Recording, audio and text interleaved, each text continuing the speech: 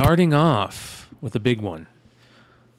Tales of Suspense, issue number 39, specifically a CGC 9.8 that sold this week during the Heritage auction. We have some big books we're going to talk about from the Heritage auction tonight, of course, and this is one of them.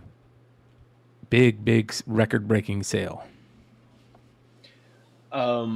Is this the only 9.8? Yes, I believe so. I know there's some 9.6s, but chat, let us know if this is, yeah. I have no idea how you get a 9.8 in this. Time traveling.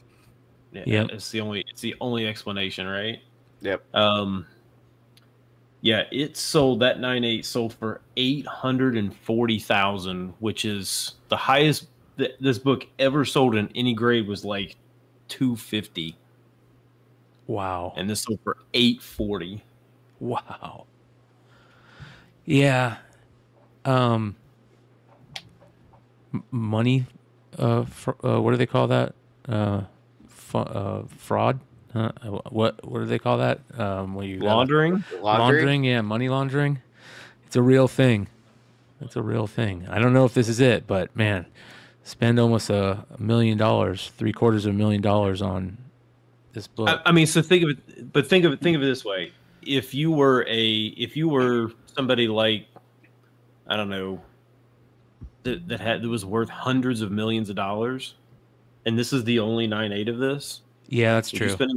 Would you spend $1 million on it? Yeah, just bro. Like Stein shirt, this is a 1 of 1 and a 9.8.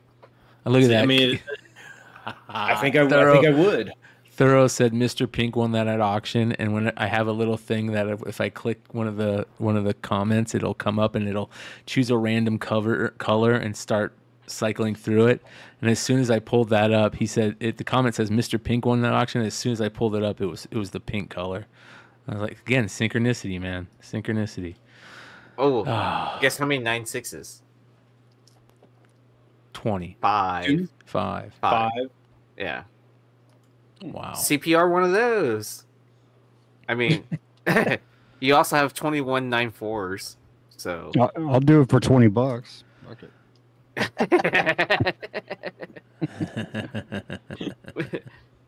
And we never saw Red Hood again. Yeah. I mean, if you did own this, though, what would you do with it? I mean, would you display it? Or would you... I would touch myself every time I pass by it. Like, oh. Nicholas Cage have this one. Hey, I'd be FaceTiming everybody. Hey, have you seen my Iron Man? Yes, Joe. Well, let me show you this angle. That's funny. Well, there's some other crazy books that we're going to talk about here in a little bit. But and I'd pray if I had this book, I would be more of an asshole than I'm already am. It's like, hey, look at the book I got. You see my Iron Man, bro? That's a nice looking facsimile. Yeah. All right, moving on. Next, a book that we've talked quite a bit about on this channel. Harley Quinn number 37, the Fuimara 1 in 50 graded copies are starting to show up on the bay, and this is a rare one that a lot of people want right now. Yeah. So again, there's very few of these available for sale, but a 9.8 did sell this week for $600. What? 600. Which, well, if you really think about it, so if like raws are like 300 to 400. 600 is probably not that bad of a price because it's usually like 2.5x for moderns, between a raw and a CG and a graded 9.8. So 600 might not be terrible, but that's a pricey for a book that literally just came out just barely over a month ago. Yeah, I was gonna say like a month ago, right? That's some bullshit, man. Because usually when the graded ones come back, that's when the book kind of dies down, right? And then whatever the raw prices were, 9.8s usually sell around that price for modern, right? For new releases, right? So, I mean, those books that kind of flew under the radar, That's weird. And banger books are going down, and then like this book sells for $600. I don't like Igor's giving me shit. He's like, I told you, Brian, this cover is sick, and you said the 1 in 25 is the better cover. I think the 1 in 25 is the better looking cover, but obviously it's not the better spec cover, man. That's for sure. This one, I really like this cover. It's so creepy that I like it. Yeah. Well, It's such a different, like, you think of like here recently, like all the Harley covers are all these fluffy, trying to make her look a certain way, all these Will Jack and all those type of, covers and stuff like that. And this is not that. Yeah. Deep down, she's a crack whore. Deep down. Right? I mean, like the Harley, they're trying to like let us know that she really is a chick that hasn't taken a bath since she was at a doctor at Arkham, right? So because she's for the streets. Yeah, she's from the streets. Zodiac says ex. Joker, we don't need soap. All right, moving on. A really good Cage cover. This is Cage issue number 2, the Bruce Timm 1 in 25. That's badass. Yeah. It is. All-time high before this week was a CGC 9.8 sold for like 400. This week, a CGC 9.8 sold for 750. Yeah, that book ain't never coming down, dude. Like I've tried to make a deal with a couple of people for that book, and they won't budge. Like that's going to be a tough book to get, man. Did Mel sell that book? Yes. I know he had one for a while. I tried to get it from Mel. That's a good book. JC said the Mexican version is better. What It's is the foil. Mexican version? Hey, Is bro. it foil? The Mexican version is foil, right? I don't know. Maybe I'm wrong. I don't remember. Mexicans are foily, vato. That'd be interesting though. A foil with a white background. Would it look gray or would it be white? Hopefully, dude, this cover would look great as another spot foil cover. The white background be matte and everything else be foil. Isn't white foil just silver? Oh, I just said now the words are just in Spanish. Oh.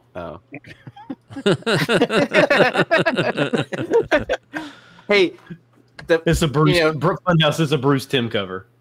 That the Mexican reprint. It's not that modern, right? It's the older one, so we can't automatically assume it's just foil. Just saying, right? Yeah. True. Moving on. Oh. Grim Fairy Tales number 67, the Chatzudis Sella Ski Girl, limited to 75. Holy cow. Elias Chatzudis, man. I thought he was going to blow up back in 2013, 2014. I had a couple of covers of him, and I remember talking to Trey K about it and stuff, but like he's just never very talented, but he has these one-offs of great covers, but nothing really consistent, dude. He has these great con covers, but like you would have thought, as talented as this guy, that he'd be pumping out like great Marvel variants or DC variants or Image variants, but nothing really consistent on this guy, man. I had never heard of this book ever. Have you guys ever heard of this book? No. Mm-hmm. Oh, I haven't. Of course, Joe. Mm-hmm. Joe has. A CGC 9.8 of this sold this week for $900. Wow. And that's because he's got a better one. He's got one from a 2014 Comic-Con, New York Comic-Con. And there was one for that he had for this. That's a different one too. He had two for this, two ski girls. He did. Yeah. But would you pay almost $1,000 for this? No. Oh, Nope. Yeah. Hell no, that shit better be autographed like 5 or 6 times in the book and shit, dude. I would sell it for $1,000 if I had it. Right. I'm yeah. not the biggest fan of you know, the nudie covers, but this is a really fucking good cover, man. Like That Chicky homage better come with the book. I mean, that ski suit is not gonna help with the cold. That's for sure. Yeah, she's underdressed for sure. Yeah. Hey, why's my ass cold? I don't know. Moving on. Oh, I love this book, man. Wolverine Origins number 28, the second print with the Diodato interior art as the cover. Great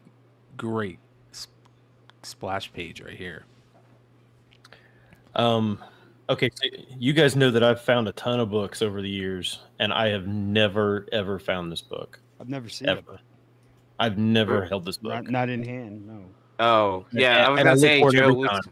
I was gonna say, Joe. We talked about this on Long Story Short not too long ago, like maybe a month ago. I sold this and whatnot a couple times. Get out of here, really? Oh yeah, man. I do these second prints. As soon as I started seeing the second print of Anti-Venom start hitting, I was like, all right, I'm just gonna go get as many of those second prints. Yeah. My random second prints as I can. When they started doing the second print covers, which were the interior splash pages or, you know, interior art, I was like, all right, I'm just going to buy them all. And Wolverine Origins had a couple of them. The X-Men books had a couple of them. There were some really good, and that was when X-Men during the Hope run, which was one of my favorite all-time, you know, times during X-Men books. It was Hope and Cable. You had the Uncanny X-Force stuff. You had the Psylocke and Archangel and you know, Deadpool and that Wolverine team. Like that was great time for Marvel Comics. Holy shit. It was a great time for comics, period. Yeah. Good shit. This one, I mean, this one for a long time was basically kind of like a $30 to $40 book, which is pretty good. I mean, considering there's really nothing else going on other than just, you know, the cool cover. The last, like maybe a month ago, they were selling like 50 to 70, and now this is $100. This sold for over 100 raw this week. Wow. So it's been going up, and I think $100 raw may be the highest it's been in a decade. So Tough book. Moving on, next we have another tough book. A book that we're going to tell Matt to update cover price because I don't even think he has this on there. And there's an even tougher book that's a variant for this issue also. This is Metal Gear Solid Sons of Liberty #1, the CGI variant. Yeah, this is ugly, right? Yeah. This is like CGI when it was still like in like MySpace you know, time frame, right? Yeah. Microsoft Paint. Upgrade. Yeah. This is really bad. Yeah, it's not this good. does not look like the CGI that we see now. It's foil though too. Is it foil? It's like puffy foil. Puffy foil? Yeah, like Snake. yeah. Puffy, like P. Diddy, Puffy. We are not going down that road tonight. Ow! Ow! This one sold for $350. Yeah, this is a tough to find book. It was like a year ago. This sold for like $25. So, somebody is way ahead of the game on this. Check one. this one out. So this is a rare, but there's an even more rare one by Ashley Wood. Shout out to Recalled Comics. Metal Gear Solid Sons of Liberty, Ashley Wood sketch variant. It's a ghost. Yeah. That's super rare. It's an incentive. So be on the lookout for that one too. All right. Next. One of my all-time faves. Johnny the Homicidal Maniac. This is issue #1. 20 printings of this book. Yep. 20 printings. printings. And you can't tell it all unless you open the front cover. Yep. Yeah, and there's also a special one that they did that's signed, and they only did like 800 of them, and I think it might have like a thicker cover, thicker cardstock cover or something that they did at the time of the original issue, I think, but they're all signed on the inside cover too. This is such a great book. Old school slave labor graphics. I love just like the old school IDW logo you saw on that Metal Gear Solid. This SLG logo is a great logo to see in back issue bins. So This Johann this Vasquez. was a game changer, man. When Yep. this book came out, dude, like Johann Vasquez is like he did that Cartoon Network Invader Zim, Invader Zim. Squee, Like Squee. Goth Girl, or what was that little Goth Girl, something like that. Yeah, I mean, I there's Feel still like Sick. some hidden gems out there from slave labor comic, low print run, great artwork. Yep. I mean, No, man. Now I have to go collect 20 printings of a book that I've never heard of. Damn it. dude, I've got the first print. I've got like 5th, 6th, and then it goes all the way to like the 14, 15, 16, 20 17. printings. I don't Really have 20, yeah. 20th. I don't have the 20th printing. Yeah, even the 2nd, 3rd, 4th, 5th, 6th prints get some decent money. Oh yeah. Because they're usually just trashed. So if you get any of these in high grade, I don't think that there was a book that I ever remember seeing that you knew it was an independent book, but you saw it everywhere. Record stores, bookstores, like this book was everywhere in the Phoenix area during this time. It was crazy. It was so different, and just the title alone just kind of like, just creep people out, man, and just the big bug eyes like Tim Burton style, Yeah. Yeah, so this doesn't come up often in high grade. The last CGC 9.8 sold last September for $560, but then it sold this week for $750. So it's up $200 from September. Yeah, this was emos loved it. yeah, emos loved it. Hell yeah, man. Goth kids love that shit. Does anybody is anybody have all printings of this? No. I would love to see that. That'd be hard to do. I mean, I did the Killing Joke, which was 14 prints, so it's 6 more. Let's go. Except for that's a common book. This one is not. Yeah, let's go still. Bring it. So here we go. Moving on, next we have a weird one. I love this. This is why I love Stein. This is New Wavy Gravy, an old school obscure punk fanzine. And this one's special because it's got a story written by Henry Rollins about groupies, I think. Oh, that's cool. Yeah. Oh, is it? Oh, it's an actual SST publishing too, huh? Yeah. Which is, so if you don't know, that's the record label for Black Flag, which Yeah. Henry Rollins was singer for. Black Flag. Yep. Yeah. Oh, I kept seeing stuff about Black Flag, but I initially thought it was like the Black Flag Comics thing that was like, No. and I was like, hold on, that can't be. This is 85. No, yeah, that's the band that rose above that. Haha.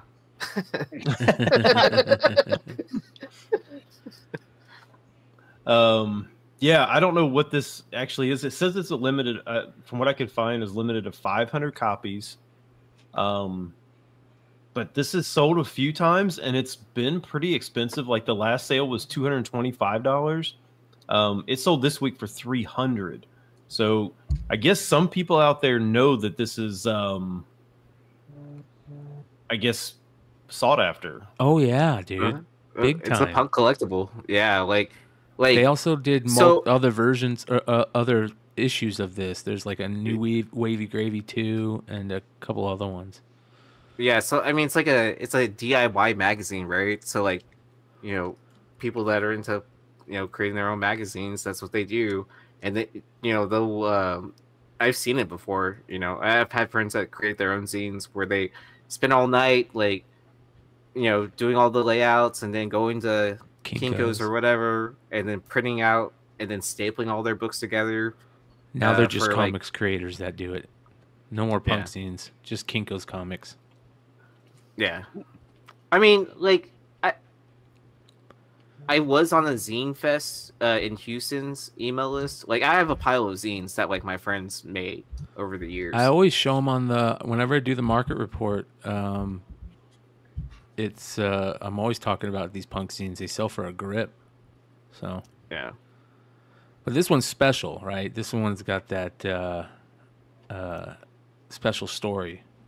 With Henry Rollins like hated his fans. Henry Rollins a character, man. He's a weird dude, and he even admits it. Yeah, because he was a fan of the band. Uh-huh. Like, he was going to all the shows, and then they cycled through so many band members. Yeah. Like, my favorite's the original lineup of Black Flag, which was basically what became Circle Jerks. Let's see here. All right, good shit, man. Fucking A. All right, here we go. Next. We've talked about these before a lot. Todd McFarlane's Spawn hardcover volumes that were released to family and friends only. Family and employees only. Back in the day, they did quite a few volumes of this. As a matter of fact, shout out to Spawn World, where you can see they did like 8 volumes, and then they did all of the Curse, and then all the mini series, and each volume has 12 issues. So, and they're like leather bound, you know. They're really, really fucking nice. So, very, very cool book to have. And this is 4 volumes that sold. Yeah, are they this nice? Yeah, volumes 1, 2, 3, 4 sold for $7,500. Wow. I don't know if they're that nice. I wonder how many there are. I mean, they're super rare. They're only. I wonder if there's any signed just T. McFarlane. They're all signed on the inside too. Like. No, I was just making a joke. Instead of saying having Todd spelled out fully. Yeah. See, let's see here. It says, this is an extremely rare hardbound collection that was never offered for sale. It was produced within McFarlane's company solely to give out to family and employees. So, one has a smudged Spawn icon on page 2. Yeah, the same thing, isn't it? Right? That they all have, or is that from issue 1? Yeah. The It's same like variations that appear in the standard issues of Spawn 1. So he must have used all the smudged versions in these instead of putting them in comics, because it So that's pretty cool. I didn't know that. That's interesting. But that's a lot of money, and McFarlane fans are crazy. They are. They'll spend money on shit like this. So, Doc Joe, did you buy it? Next, a really cool Uncanny X-Force variant by the great Stephen Platt. This is a 1 in 50 of issue number 25, the time period I was just talking about. Great stories in these Uncanny X-Force teams. Good shit. Yeah, this had been about an $80 to $100 book, which is, I mean, considering it's 12 years old and, is probably kind of low because it's probably not something that comes up often. But when it did come up, it was about 80 to 100. This week it sold for 140, so it's much higher now than it was. Wow. It's a cool book. Isn't Platt doing a lot of cons now? Yeah, he's doing amazing sketches, like just next level shit. How many? Like when he was off, like was he like literally just doing nothing, or was he doing like video game art or something like that? No, he was in the movie I thought he was in the movie industry. Oh, movie industry. Okay, I'm thinking of Joe Madureira. because they both took breaks. Madureira went to the video game industry, and Platt went to the movie industry. Okay. They went to real jobs that pay the bills. Yeah. Yep. That's for sure. So, cool book. All right, next. How much did this sell for one more time? 140. 140. All right, moving on. This is a sick book right here. I never seen this book. If I have, I don't remember it. This is from 2015, The Punisher issue 14, the special ESPN in National Championship variant. Yeah, so I mean, if you kind of remember back, they did these with a bunch of books. Like there are all these silhouettes of, I think there was an Ant-Man, and I mean there was a whole bunch of them. And I think most of them sell for like $2. I mean, like nobody even like literally cares about them at all. It's a 1 in 10. This sold for $160 raw this week. Wow. Yeah. Wow. And I've probably passed this one over because all these, none of them sell for anything. I've never seen this, dude. So what's happening with the Punisher symbol nowadays? I'm just joking. I don't know. And the fact that ESPN put their name on this one, Yeah. it's probably a big deal. Like they wouldn't probably do that now. Yeah. Well, because they're Disney owned, right? Or partial owned. Yep. Yep. All right.